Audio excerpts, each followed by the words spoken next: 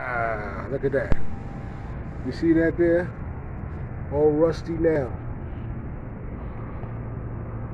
All rusty now is on your roof.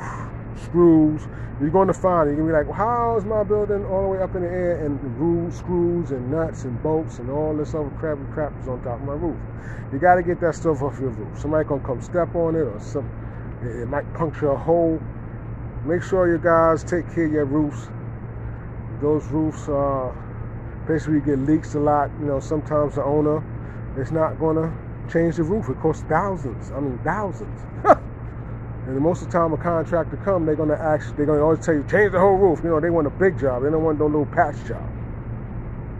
Okay, so you're going to be stuck with that. So make sure you get to these little screws and nails. Always check for that stuff, sweep it up, and watch your roof drains. Always clear them roof drains up. A lot of pigeon poop and a lot of leaves and dirt and all that stuff gets hard up and stuck up around it. Clean them roof drains. All right, that's another good lesson. All right, folks. The man again, Kev Aziz Handyman. Peace out.